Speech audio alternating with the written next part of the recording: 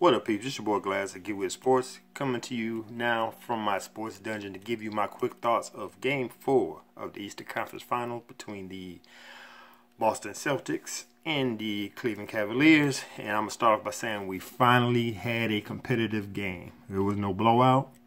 Final score was Cavaliers 111, Celtics 102. The series is tied up 2-2.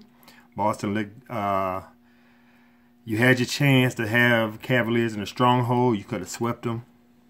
I didn't expect a sweep, but I thought you was gonna win one of these games in Cleveland. But then again, I forgot.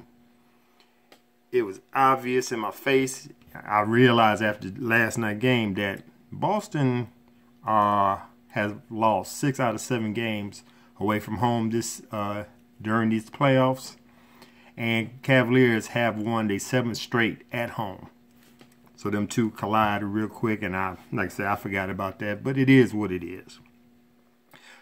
Next, the officiating was horrible for both sides. No side had a edge over the other team because all around the officiating was horrible to me. When I was looking last night, they missed calls. They called the wrong call. And is it just me, or is LeBron just straight taking too many steps when you go to the basket? I don't consider them Euro steps. You taking three humongous steps to the basket. I ain't hating. I'm just stating the obvious. Boston, they started off slow this game. They struggled in the first quarter. I think they were shooting 7 for 26, which is 27%, which is bad for this team. They play better than that.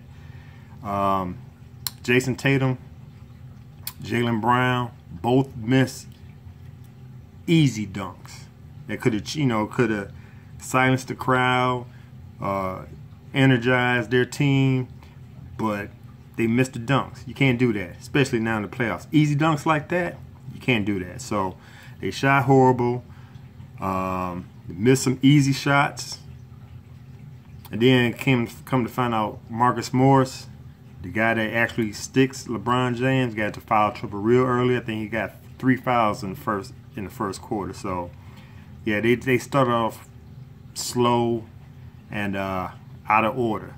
I understand they're a young team, but they played good. But once again, I forgot. They lost 6 out of 7 games away from home during this playoff. So they got to do better. Okay, everything was good. Kyle Korver, the first quarter was the Kyle Korver quarter. He ended up with 14 points, but he had 3 block shots in the first quarter, which was unbelievable.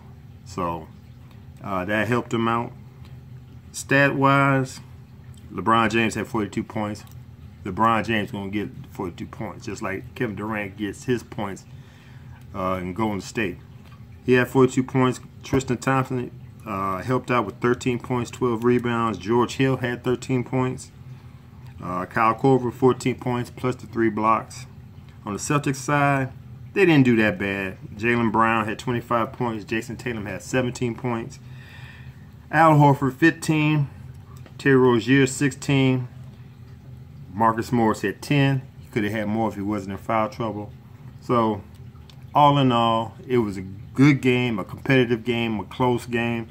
Boston they was going on a nice run in the fourth quarter, but you shouldn't have to go on the run, because if you played a good first quarter, it would have been a closer game. You could have won. But like I said, Cavaliers won, tied the series up. Excuse me, tied the series up 2-2. And right now, going forward, we got the best of 3 series right now. Whoever get 2 of these games, we'll move on to the final, to the NBA final. So wait and see what's going on tonight. Tuesday night, we have the Golden State Warriors bashing with the Houston Rockets. We'll see if Houston can turn around after getting their ass whooped for 41 points. See what they can come up with. See what adjustments they can make.